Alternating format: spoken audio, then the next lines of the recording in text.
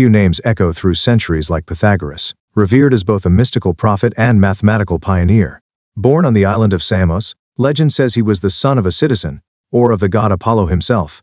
Samos flourished under Polycrates, tyrant, pirate, and patron of the arts.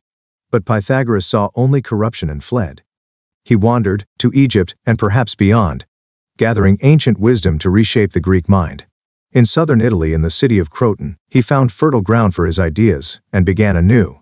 Pythagoras formed a brotherhood, half school, half sacred order. Knowledge was sacred. Life was ritual. From bean taboos to sacred silence, the rules were many, absurd to some, essential to the faithful. He taught that souls were immortal, cycling through lives endlessly, each being part of the great unity. Pythagoras heard numbers in music, saw harmony in shape. To him, math wasn't science. It was revelation. All things are numbers, he declared. A universe not of matter but of ratios, patterns, and forms. His most famous discovery, the Pythagorean Theorem, bound space with law and math with divinity. But the theorem hid a flaw: irrational numbers, a crack in his perfect cosmos. Some say the truth was punished. To Pythagoras, life mirrored the games. Some trade, some fight, but the wisest watch and contemplate.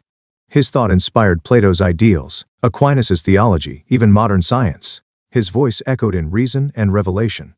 A prophet of purity, a master of math. Pythagoras gave us more than numbers. He gave us a vision of eternal harmony.